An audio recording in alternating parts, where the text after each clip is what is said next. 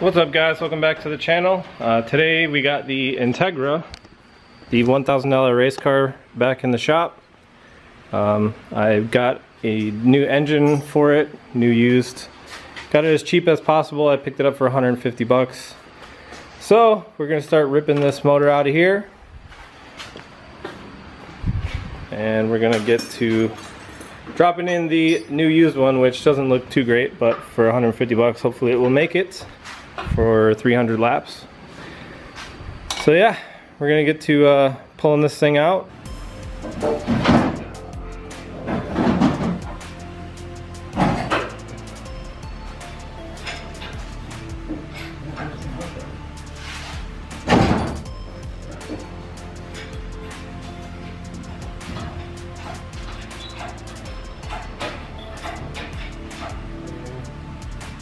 And looks like it. Up here. It's pretty good.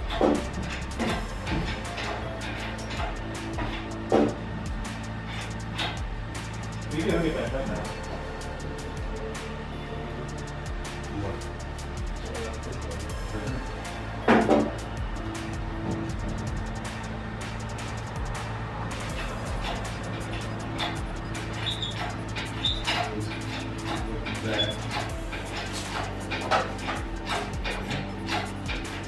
We're good, man.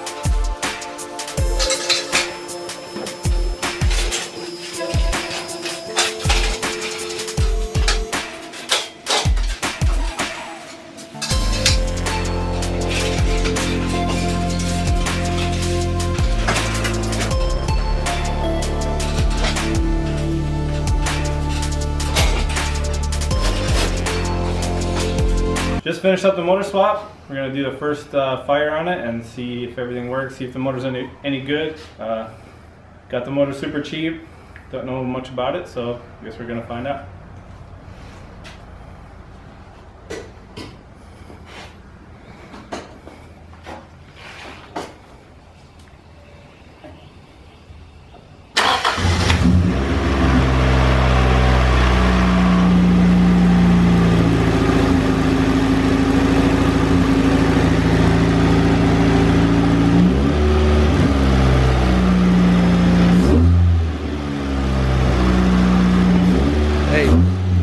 Turning wheel.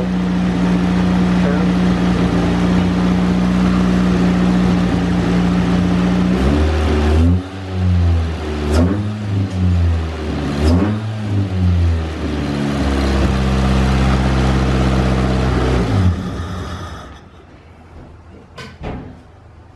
All right, so I guess the motor works, so that's a good sign. No funny noises or anything like that, so we're just going to go over it again, check for leaks, and then probably change the oil and get that all good to go, and then start going on to the other items on the checklist and get this thing race ready. We're out here at Massive in Spring Grove, one of our sponsors. Does a lot of the Focus stuff. He's doing a Duratec 2.5 swap and the Project Stranger here.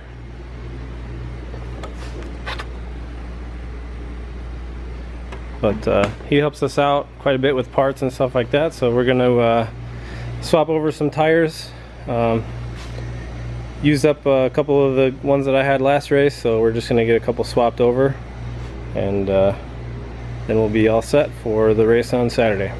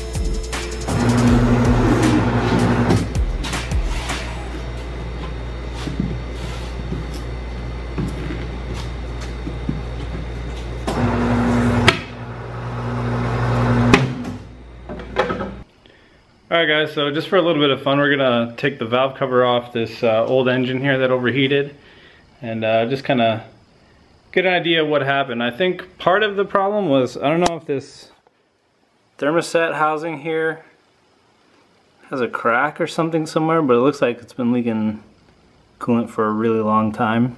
One of the hoses that we fixed after we put it together, I thought that was probably the problem, but maybe there was another one and we didn't catch it. Not really sure on that, but we're going to pull this valve cover off and check out the damage.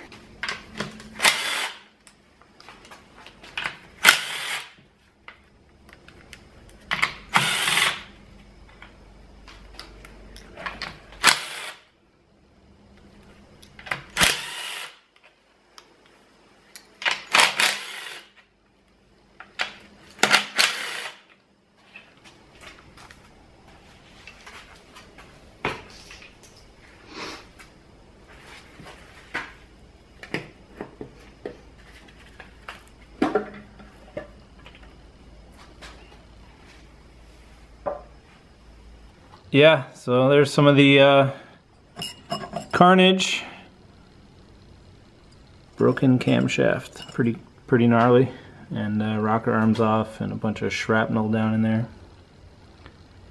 Good times. So when you race cars, inevitably you break stuff. So yeah, this guy's definitely done. Maybe the bottom end is okay, I don't know, I'd have to take it all apart. Probably not going to do that, but just figured I'd show you guys some of the carnage. You know, if you race, you're bound to break stuff. So lucky I scored that new engine for so cheap, and seems to be working fine. But it's kind of a shame too. This thing, the kid I got it from said it was rebuilt. It looks pretty clean in here, other than the stuff up front. So kind of a shame, but that's racing, and the car's back together now, so it's all good. yeah, just figured I'd show you guys, so thanks for watching. Alright guys, that's going to wrap up part 1 of the second attempt at the $1,000 race car build. So don't forget to subscribe if you want to see the attempt number 2 race. And if you're already subscribed, thanks for subscribing, and catch you in the next one.